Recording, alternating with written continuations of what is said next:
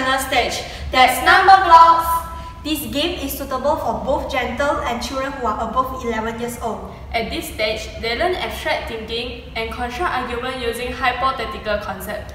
Now, we are going to explain our game. In our game, we will have different color of blocks. Red blocks represent 1, blue represent 2, and yellow represent 3. The circle which connected with the same color of line have to achieve the total number we given in different level by putting different color of blocks into each circle. There's allowed to put more than 1 blocks into each circle. The higher the level, the higher the difficulties. This game will enable children to think more in order to get the correct answer. We will have different design of the game to increase the interest of children on this game.